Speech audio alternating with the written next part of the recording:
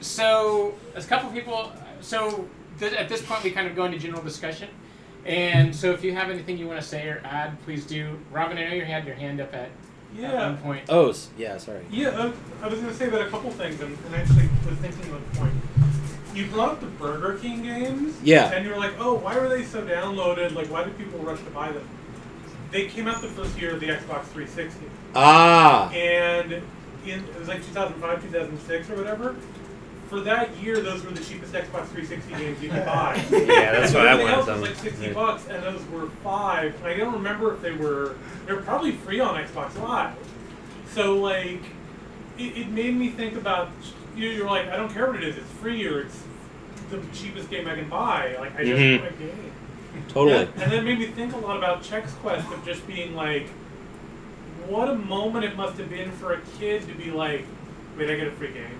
Yep. I should buy this cereal that we just buy all the time anyway, and we get a free game. Like in the '90s, when you're so desperate. No, yes, that's exactly what went through my head when I got it. I also was in a house. I was in a house where my parents didn't let me eat sugary cereals and were very concerned about violent video games, and had like explicitly said like, you're not getting Doom and you're not getting Mortal Kombat. But they bought me a box of Chex with Chex Quest in it, and it was like sort of yes, like.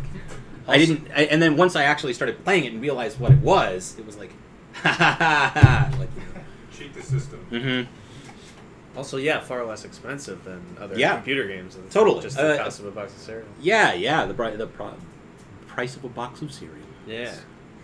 Yeah, we had just Microsoft Encarta and Chex Quest and no CD drive, so it's just... That's why that one was like never played, the one that Karl has. Really? Was I the first person to actually put this in a computer? Yeah. Wow. Yeah. Cool. Yeah. I couldn't afford a CD drive until I got to college. I was going to play the end video, but this doesn't have a CD drive on it. Yeah, probably on YouTube. Well, y'all want to see the ending cinematic? Yeah. Why not? We haven't earned 11 years. Oh, look at the user. It's this guy, Manny Cav, who's like an important one of the mods, right? Don't worry. Just relax. I'll get you out of this gunk. Thanks. Okay, let's make a break for it. Was this how it was in the game? It wasn't animated?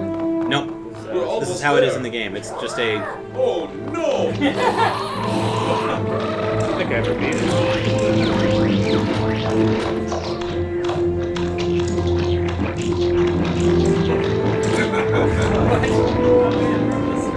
Yeah. Break free.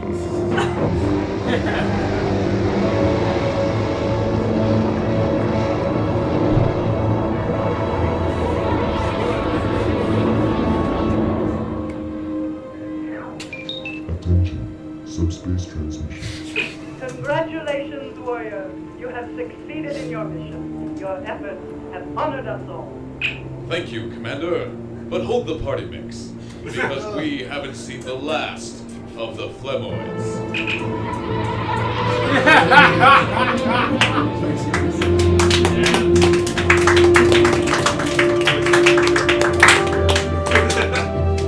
I think it's just the music plays out. Do you think they plan to animate that? Because it seems like the voice acting is the same, but then it's just like drawn. It's entirely possible that was like meant to be a fully animated, and that they didn't get there in time. I'm curious if these guys who made this game do anything else at all. Digital Cafe? Yeah, with the guys for the original guys. The guys who are modding it now and spending time doing it. I just kidding. I don't know. Oh yeah, the original guys who made it. Yeah. I don't really think so. I think that well, let's just see if we can see what happens. Oh wow. This is a Digital Cafe did the Mystery Science Theater 3000 movies website. And they did they made some screensavers and stuff. A&E biographies for CD-ROM. Minnesota Zoo game. What? Virtual Cop and Virtual Cop 2. Oh, Tony Robbins. An interview with Okay. So they've done some other stuff. The studio's done some other stuff.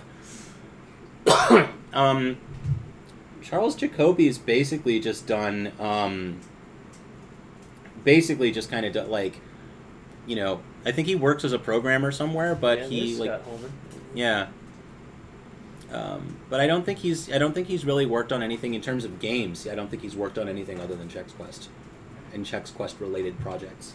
Just like his life's work. Yeah, pretty much. I love it. I love it. Is there any other Doom mod that has this kind of life? Like, because there's like a short window there of like by the end of the 90s, people are building things on the Quake engine. Right. Like Half-Life is Quake 1, it's built on the Quake 1 engine, right? Or a spin-off of it. So there would only be like a couple year window where people would have done stuff with the Doom engine. And like Duke Nukem is its own engine. Right. And like I think all the Apogee stuff like Rise of the Triad is a spin-off of the Wolfenstein engine. Right. So is there anything, can anybody think of anything else where like somebody did make a commercial product with that engine? Or with is it Doom. all, yeah. I think Karl, you were talking about this a little bit before we got started, but Super Noah's Ark 3D was like another. Oh yeah, that's the Wolfenstein engine, right? Oh, okay. Hexen is the Doom, right? Yeah, Hexen is the Doom engine. What's interesting is when you download like GZ Doom or any of these modding softwares, like it'll come with like, you know, Doom 1, Doom 2, and it will come with Chex Quest. Mm-hmm. Well, it won't come with the WAD, but it'll come with a configuration option for it. There will be nothing like there isn't any like that's usually like the couple things you get. Yeah. And you don't get anything else. And the fact that when you download these modding software, it just comes, you know, like those configurations come with it. That really says something about it. That's true. I also suspect that more people have played Chex Quest than any other Doom mod, probably. Yeah. Or even Doom itself. Probably. I had only actually played Doom like a couple years ago, and I had Chex Quest was like one of the couple computer games I owned as a kid. Yeah. So. You play Doom and you're like, this looks like Chex Quest. Yeah. Chex Quest. Like the beholders. Yeah, I did have the beholders and then like the floating guys with the arms. I was like, oh, this is just a rip off of that. Yeah, I remember playing Chex Quest when I was a kid because I was a guy in a box of cereal, and I never played it thinking that I was playing like a Chex advertising game. I was just like, oh, this is a fun game that I can play. Mm-hmm. And there were like crates that said Chex on it, but you don't really read them. It's mostly just You like tend to puzzle. skip past them pretty quick. Doesn't make you want to eat Chex. It's just a puzzle / first-person shooter game, and I thought the level design was actually really good. The level design is really good. That's one of the reasons that it holds up, is that like it's like sort of, you know, I feel like it's kind of sheepish of them to say, like of Charles Jacoby to say, like, well, it's just Doom with a facelift. The core gameplay is really good. That's why it's good. It's like, well, no, the maps are really good, and the sound design is really good, and the character design is really good, and the artwork's all, you know, everything about it is really good, and like it transforms Doom, and it's a completely different. Playing Chex Quest is a totally different experience than playing Doom. It transforms it in a very meaningful way. But yeah, part of it is that the level design is great. I absolutely, if anybody here hasn't played Chex Quest 3, I absolutely recommend downloading it and playing it. The levels in Chex Quest 3 are the best levels in the series. The remastered Chex Quest 2 is also great. Like sort of the when they put out Chex Quest 3, they fixed a lot of the problems that they had with Chex Quest 2, with the maps and the textures and stuff. And that game is also really good. But Chex Quest 3 is a lot longer. The maps are all take probably about almost twice as long to finish as the maps in the first 2 episodes do. I think there's still 5, maybe 6 maps. Actually, it might be a full 7, but it's a much longer game either way, and it's harder. But it's great. Like Chex Quest 2 has this really, really funny art museum level where there's all these paintings, painting version that are like sort of recreating famous works of art, but as like serial people. That like there's like and there's some sculptures too. There's like and they pull some of those in and reuse them in this level in Chex Quest 3 that's like that's in a Tuscan villa that's been overrun by Flemoids, and so there's like a Chex Vitruvian Man and like a Chex Mona Lisa and like a Chex David and a Chex Thinker and stuff. Something that really shocked me as a kid, like I sat there feeling like I'd been slapped in the face. I don't know if anybody else ever encountered this in the game, and I'm assuming that it's a holdover from the original Doom. If you take over an hour to beat a level, at the level completion screen for the time, instead of saying the time, it just says sucks. There are some. There's something that they never realized was in there. Yeah, no, there are some holdovers from the original game. You can actually Chex Quest is 5 maps long, and Doom Episode 1 is I think 7 maps long. And if you play it and like open up the console and just do the command to warp to a different map, you can play the last 2 levels of Episode 1 of Doom, but with like the Chex characters. Brutal Chex Quest, you remember that? Yes, there is a brutal Chex Quest.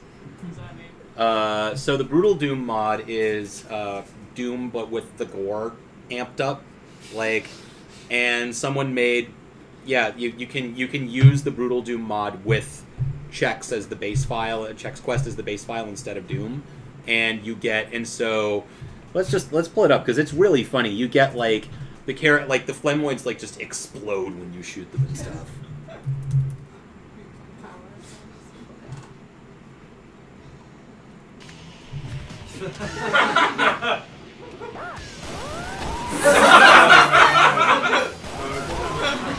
This is it's I don't like this. I like that there's there's blood too, like, yeah, and real guns. Oh, that's not good. Yeah, it's kind of the non-violent thing is kind of out the window at this point, right? But it is charming. It's pretty fun.